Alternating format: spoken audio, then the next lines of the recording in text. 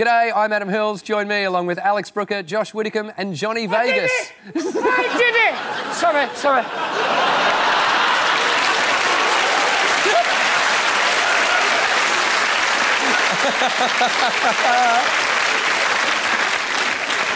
He was a bit of a twat and he's under some carpet.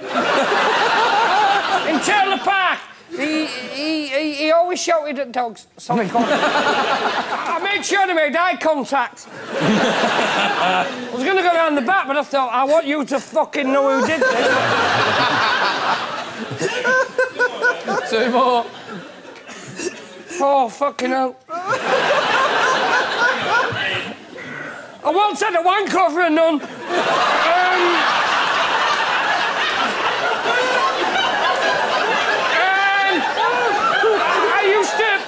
I used to piss in the bath and pretend I was James Bond and it was acid. And I used to sit there and, like, work out how long I'd go without telling them the answers to everything they wanted to know. Anyway, let's do this. Feels good to get it off your chest.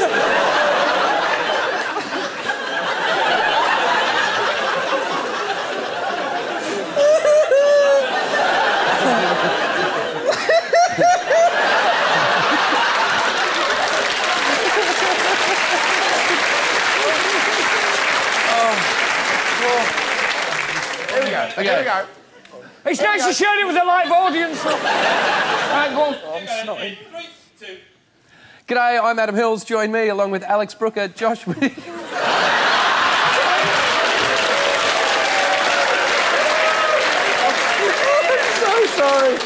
I'm so sorry. I was holding it together. And you know, all he did was... No, I'll do nothing, sorry. Okay. Oh, shit, this is going to take forever. I expect you to smell of piss, Mr. Bond.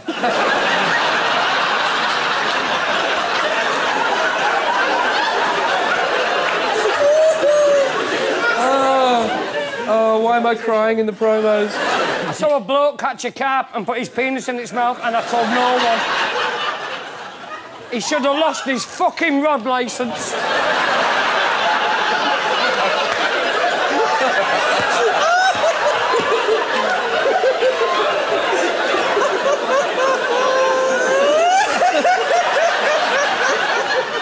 I should have at least wrote a strongly worded letter to the Angling Association.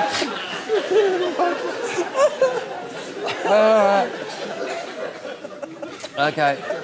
Yep. Balls deep he was in. And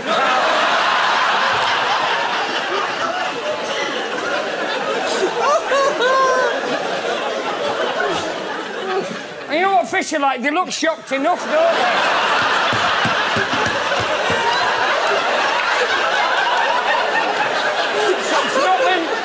It's not the natural environment.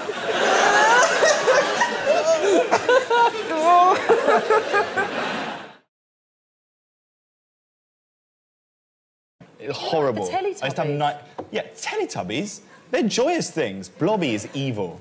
Right, it's the final question of the Big Fat Quiz of the 90s, and to ask it, we're honoured to have one of the decade's most iconic stars. Please welcome... Apologies, Jack. Mr. Blobby. Oh.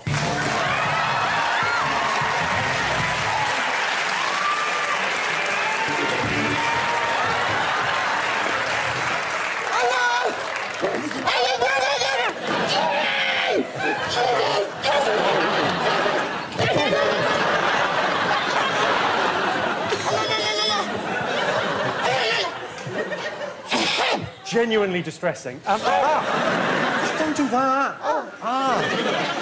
What the fuck were you allowed near kids? Ring, ring, ring, ring. Be Mr. Blobby. I resign. Is it true you had an affair with one of the Teletubbies?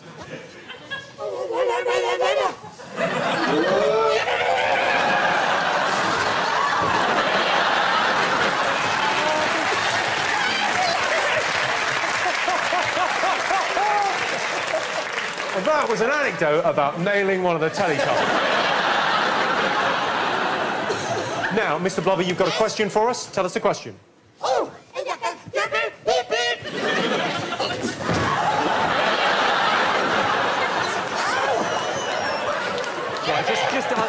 just ask the question. Yes! I'm a grown man. Yeah. For fuck's sake.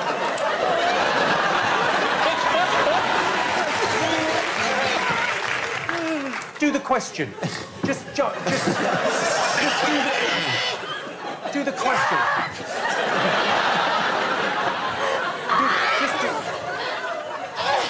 Just ask the question. Tell me when he's gone. So the question's in 3 parts. The question's in 3 parts. 1. Okay. The second part of the question.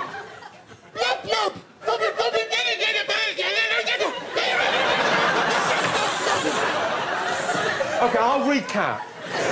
Okay, so what Mr. Blobby is asking you to write down is the UK's best-selling novel of the 90s, the highest-grossing film of the 90s, and the best-selling album of the 90s. There are 2 points for each one that you get correct, and 10 bonus points if you get them all. Wait. Yes, Claudia! Oh.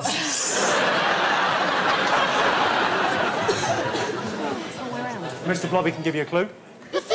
Unless the film is Blobby, Blobby, Blobby. Yeah, I get you. Yeah. No! You don't help her. That's the one I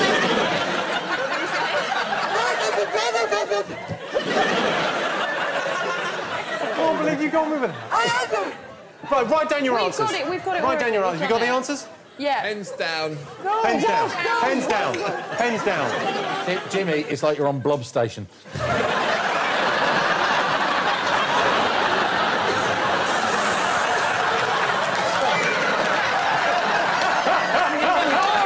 OK.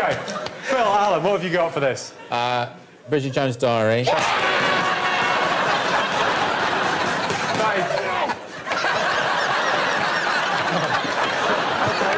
What else have you got? Titanic.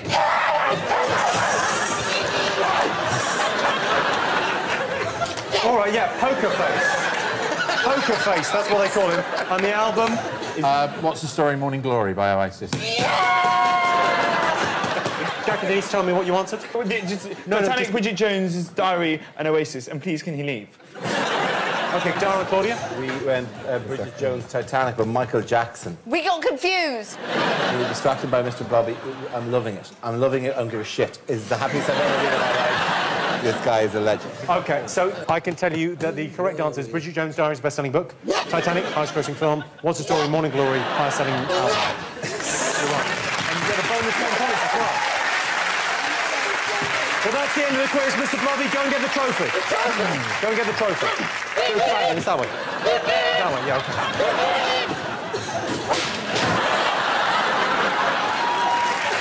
The winners of the Big Fat Quiz of the 90s, Phil Jupitus and Alan Davis with 42 points.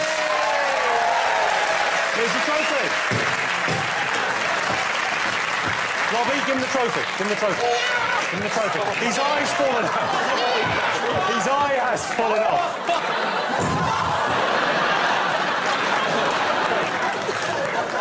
Blobby's down. He's died. He's gone. A big thank you to sadly deceased Mr. Blobby, our amazing panel, all our special guests, and thanks to you for watching. This has been the Big Fat Quiz of the 90s. Good night. Whale, it's a whale. And it begins with a B. Blue whale. Have another look, Steve, because I'm pretty sure I got it right. There are other kinds of whale that begin with a B. There's a whale. There's a bowhead. Well, Big whale. What's the Big most whale. famous and expensive kind of caviar? Beluga. Beluga whale, yes. There one is. Look at it. That was going. Hello! Hello! I'm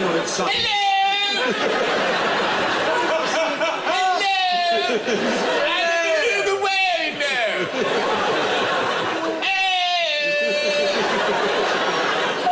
It is all I can do!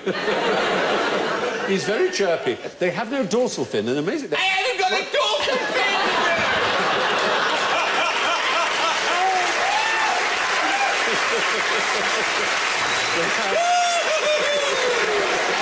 I don't feel the cold. I don't feel it. They don't because of their blubber.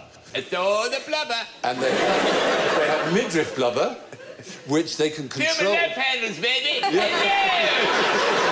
They control their love handles with special muscles, so that's how they move around, and that's how they, you know. That's how I roll. That's how they roll. Exactly right.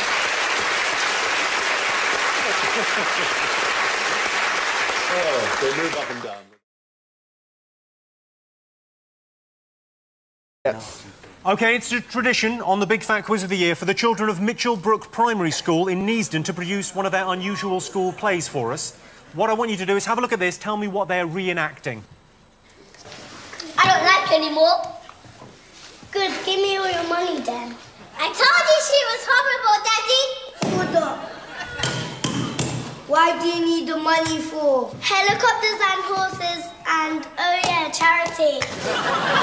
You are a naughty fibber! You're silly, only a bit of money for you. That's not fair. Ha ha ha!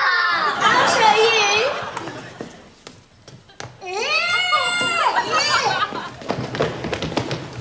Just this. I'm going shopping.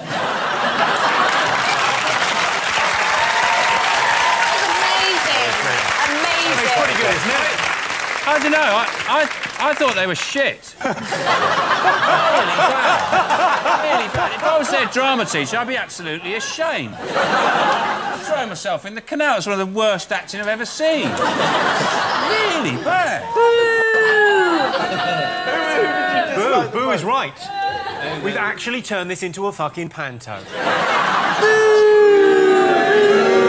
Those kids aren't up to it, then give them a story they can handle. This obviously story's got too much grit in it and they don't know how to do it properly. Give them something about a pony and a wolf or something like that they know where they are. Do you know what? They'll have taped this and they'll be allowed to watch it the next day. The whole class are going to watch it. Little kids, Yeah. their hope shattered by that guy. Hopefully they'll keep this in and these kids will see this and none of them will grow up and try and be an actor because you're not actors, you don't know what you're doing. Oh my God! It's the truth. Nobody likes the truth. If you're watching, kids, It hurts. Merry Christmas, baby Jesus. You can't handle the truth. OK, what news story were they reenacting? Some people liked it. I liked it. I thought it was fine. Just fucking disgrace it was. OK, next question. Nothing worse In than March. kids fucking trying to act. It's the worst thing ever Stop. Nobody ever said my acting was any good. After one school play, I got hit in the face with a broom. By a nun. And I came off, and the nun just went, "That was shit!" She hit me in the face. Oh, God! Oh, sorry, you have brought up some stuff. OK, all right.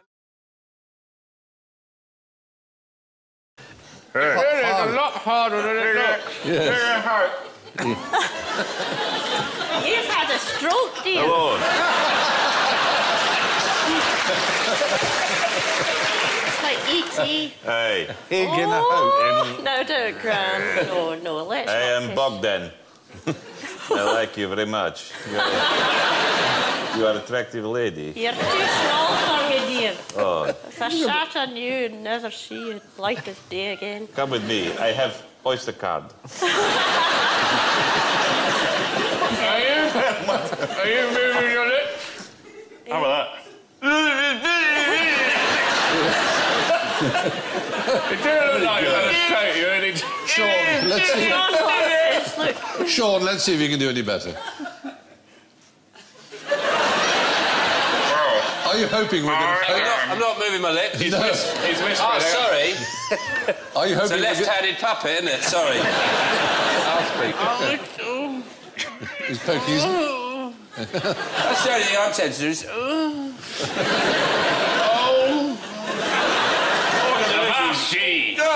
Pieces of eight. Pieces of eight. You don't actually have to stretch your mouth. That's the only one I can do. I can't do it any other way. I can't do it.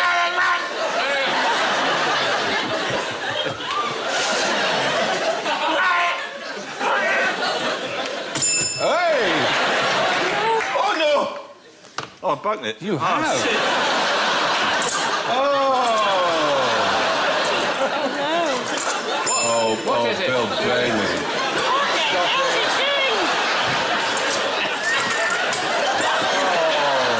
Dear. What a wretched disappointment to us all you are. Yeah. I can't get the talking to. I can't get the talking to you. Oh, you're an idiot. It's very difficult. You have to look like you're listening when you're talking. You look at her when she's talking. Yes. The first subject tonight is what a TV chef would never say. So that's the bird plucked and stuffed. All that remains is to kill it. So that's what you can do with the body.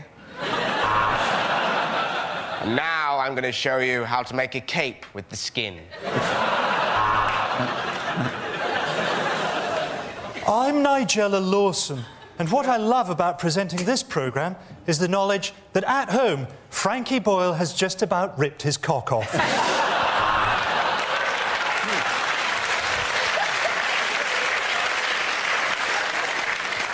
Well, here's one I fucked up earlier.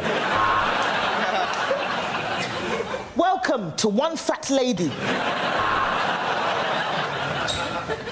And here, what you want to do is put a little bit of the brown mixture in the tin and then sprinkle a little bit of hash on the top of it. Well, these Korean meatballs really are the dog's bollocks.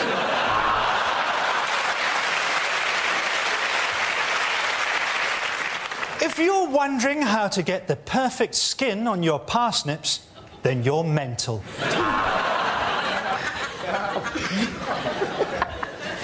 Hello, I'm Delia Smith, and today we're going to cook a panda. Am I invisible in this fucking jacket? I think you...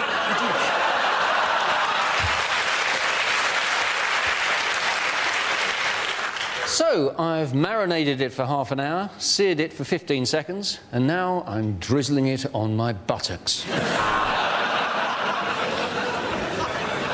You just need two things to make this dish. What you need is a takeaway menu and a phone.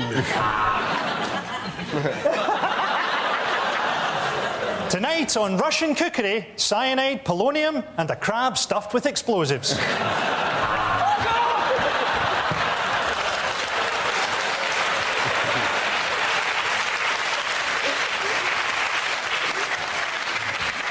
It's not going to be worth it now, is it?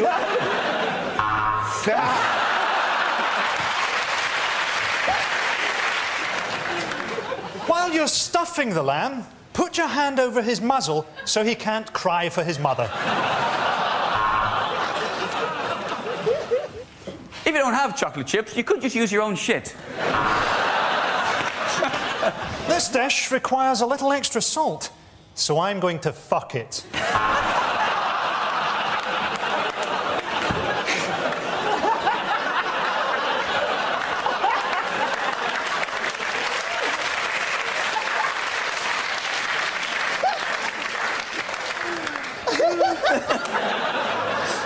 Today, I've been making coq au vin. And now I can't pull it out of the bottle.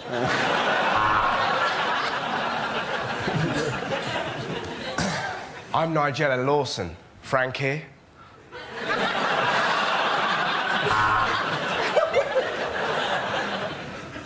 And there we have it. A donut like a Boy Scout's arsehole. The next topic is... Oh, sorry.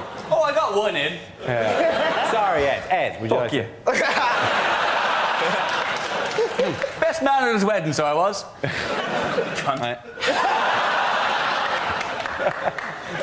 OK, the next topic is... both feet on the step. Haven't got to it yet. I haven't announced the fucking topic. You can't be rushing in and tell you what it is. Everyone, calm the fuck down. But you said if you don't do it, you don't get in. I know. You can't say, oh, calm down, calm down. If you don't, they don't fucking let you. I'll just fucking dear. I'll sit. I'll sit down.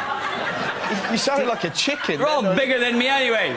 Man, this is like the start of Spartacus. Get me a fucking spear. Please. Does it help if we hop in? I can't see that helping in any way whatsoever. Yeah? Can't we go in order of hair length? Okay. You haven't seen my pubes. It's like Bob Marley near my wang. Please don't let that bit be recorded. That's going to be the fucking outtake. Wow. All right.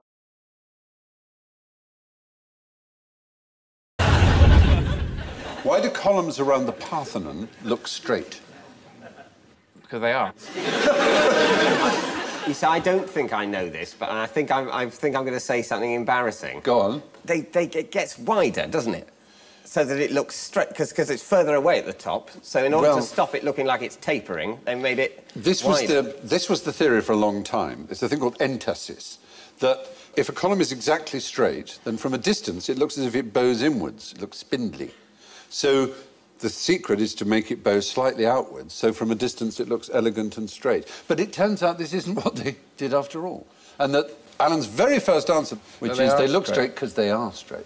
That's not a question. No, I know. Why does this man look thin? Because he is. That has taken me on a whole circle, a train of thought. I'm going, the reason they look straight is because they are. And you're going, this is why I struggled in school. It's the Q of QI. If a train travels at 40 miles an hour and leaves at 9 o'clock and arrives in Glasgow at 12 o'clock, how did it get there? And you're going, because it did. It's sort of that. It's the Q. It's not sort of that. It's very confusing. It's the Q of QI. It is going around in a circle, but with a little twiddly bit at the end. Why does that look straight? Because it's not. That would have been a question. It might have been. Why does that look straight? But because it is! Sometimes... Because it is! Sometimes things look... It's... Please don't be unhappy, Johnny. I'm not! I'm just confused at the start! Fine.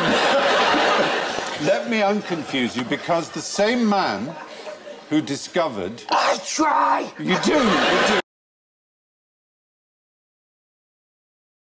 I once spent the night in a bush in Basingstoke. David's team. Right. That's a true. Yeah.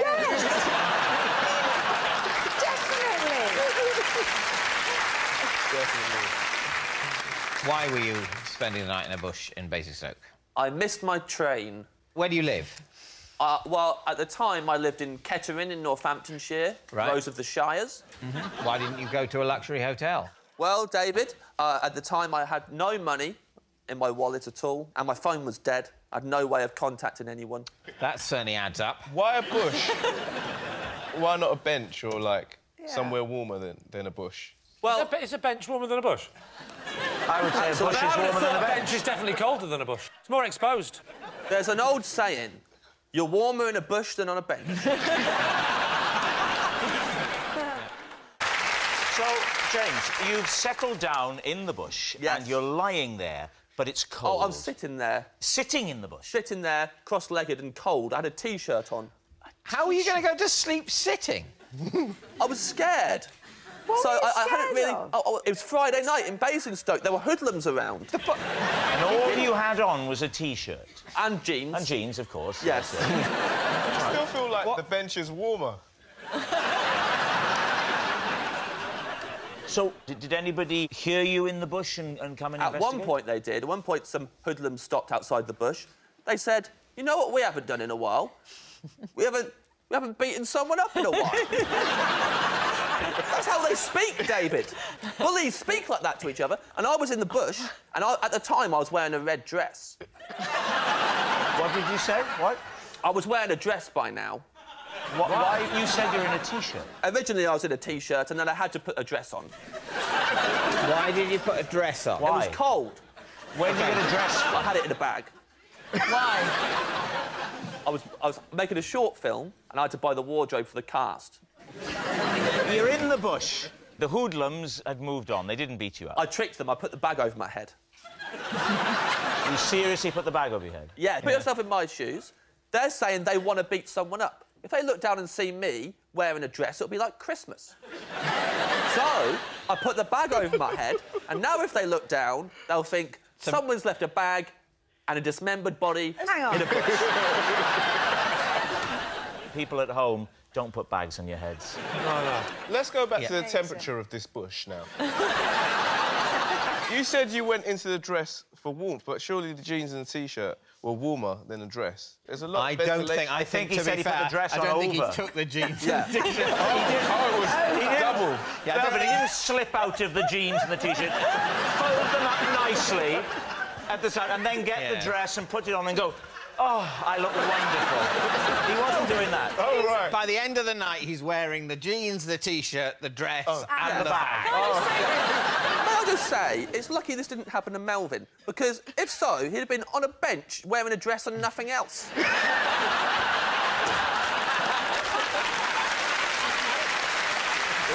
Let's go for a guess. Is he telling the truth? Melvin, what do you think? I think, looking at James, I can believe that he could put on a dress with a bag over his jeans and T-shirt, but a man that picks a bush over a bench, I can't trust.